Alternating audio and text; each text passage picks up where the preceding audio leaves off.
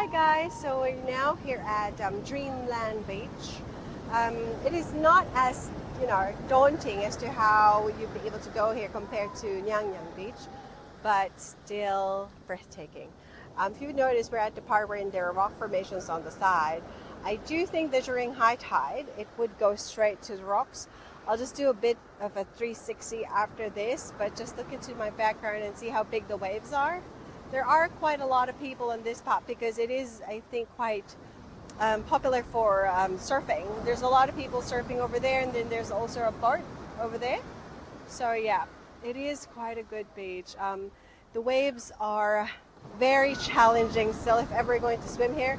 So I highly suggest you to be a very good swimmer if in case you would like to, take a dip on the underwater, because I do think it is quite strong. I do think it is open sea after that. That's the reason why the waves are extremely high. But if you're a surfer, I would definitely think that you would love to stay here. I'll do a flip of the camera so you can be able to see the rest of the beach.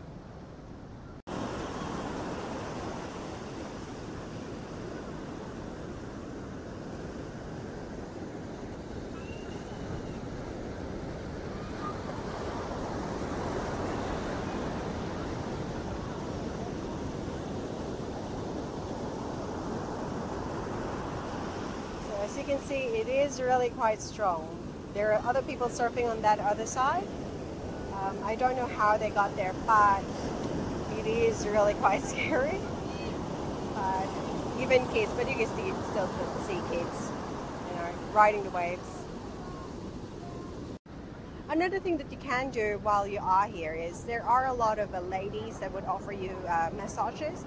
I just wasn't able to ask as to how much it would cost you for a massage, but there are a lot of ladies and they would just approach you. So again, before we move on to the next beach, just giving you a quick tour of what it looks like. I'll see you in the next video.